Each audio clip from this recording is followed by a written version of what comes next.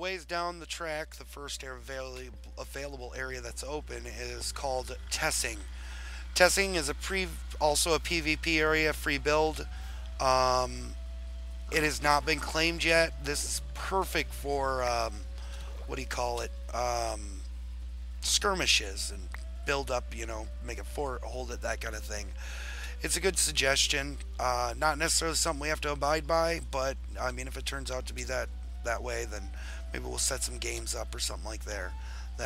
There's not really anything here yet, and this area has not been claimed. I don't really have a lot of suggestion about it, except for that it's just a area that's near the Dead Hills and the Goblin Kings area.